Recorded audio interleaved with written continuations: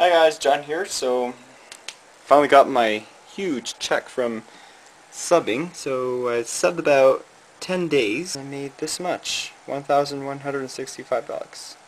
It's too bad with income tax sucks. Cool. Sweet. Gotta love your subbing jobs. It's really cool, really exciting too. I just can't wait to be a teacher. It's gonna be awesome. So, I'm going to give a Caresheet video on the Heteroscodra Maculata, which is the Togo Starburst Baboon. So I previously done a video of this on March the 1st, but I'm going to, I guess, repeat it. So, here is my adult female Heteroscodra Maculata, Togo Starburst Baboon. This is a 5.5-inch adult female. Pretty much that's how they grow. Nice tarantula. I like its colors. It's like a mocha brownish white color with ornamental patterns. That's why they also call them the ornamental baboon. So these are old world species that come from Africa. So you can expect them to have a nasty attitude and a really bad bite, especially one of the more potent venoms. And this is closely related to the Stromatopelma calceatum, the feather-leg baboon. So the Caresheet video of the Stromatopelma calceatum will also apply to the HMAC video. So you got to keep these arboreal.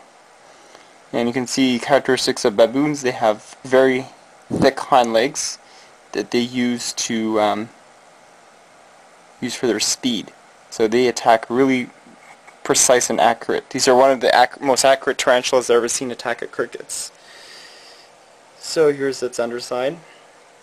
So basically you keep it arboreal, have a hollow log, so she likes to crawl under there, and a water dish. And for substrate I recommend about 2 inches of potting soil mixed in with vermiculite, such as my Maculata metallica. That's really all you need. So what you do for temperature, you keep them really, I would say, slightly above room temperature, say like 75 to 80.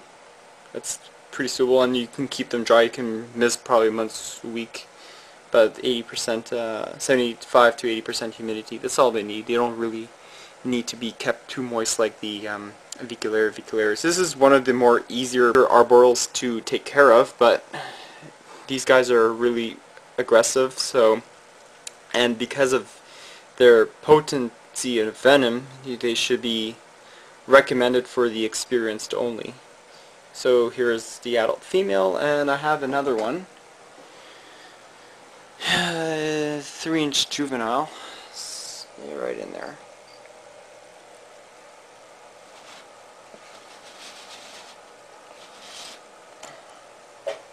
Here she is, right in there. And you can see they make elaborate web tunnels. Awesome. Alright guys, so if you want to look at my calceatum, it applies to the same thing. It's pretty much the same family. Except the S-Cal has actually slightly stronger venom than the HMAC. They're certainly very defensive in nature, so recommended for experienced keepers. So, hope you enjoy the video. Peace guys.